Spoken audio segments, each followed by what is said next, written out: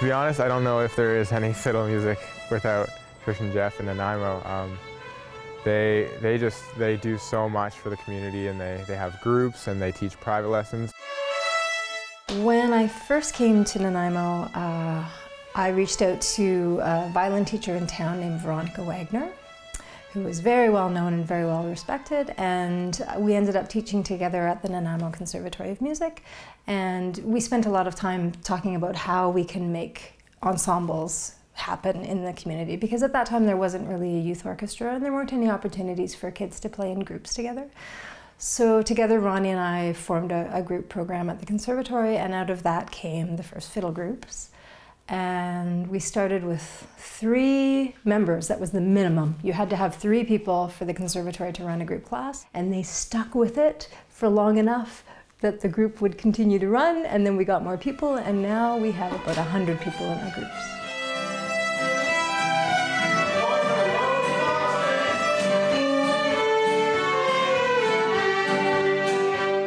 I think Trish and I are similar in our approach to teaching. We try to get inside people's heads a little bit. We try to figure out what makes people tick and what's the best way for them to learn.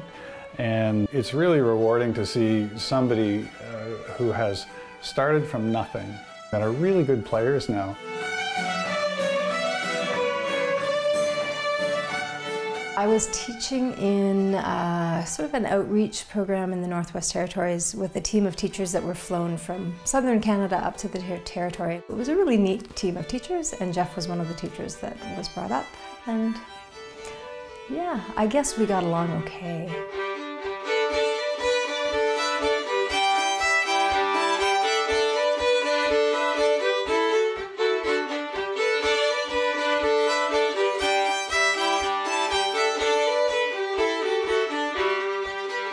It's turned out to be popular and people enjoy it, and there's been this huge community that's sort of grown out of our fiddle groups, and it's the people that made it happen. Really, it's, you know, we're just kind of facilitating the whole thing.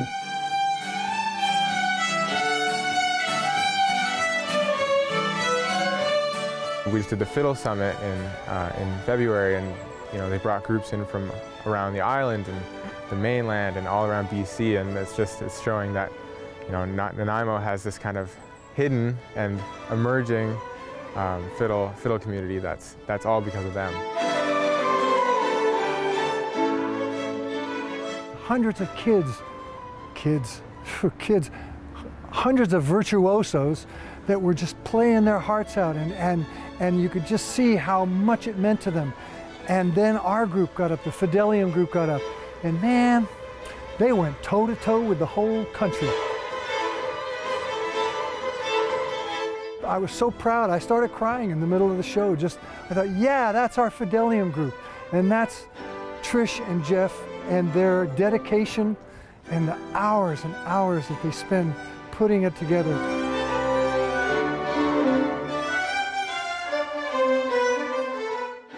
I just want people to know that in music, it's never too late to learn. It doesn't matter the age. You're never too old or too young to start learning something new.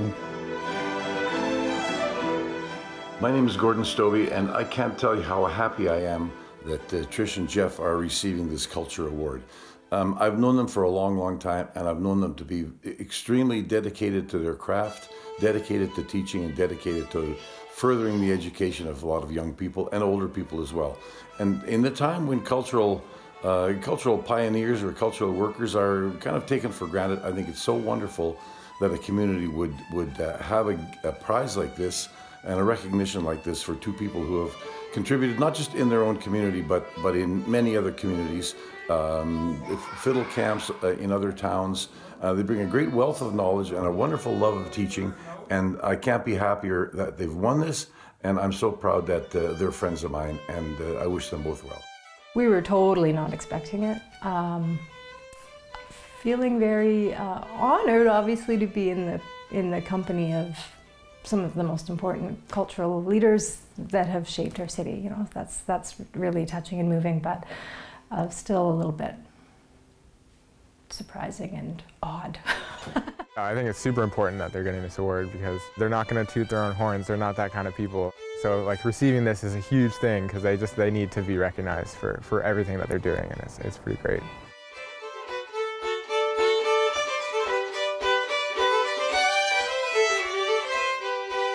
My opinion is we should just be trying to figure out where to build the statue of Trish and Geoff and where we should put it so everybody can just look and marvel at those two people.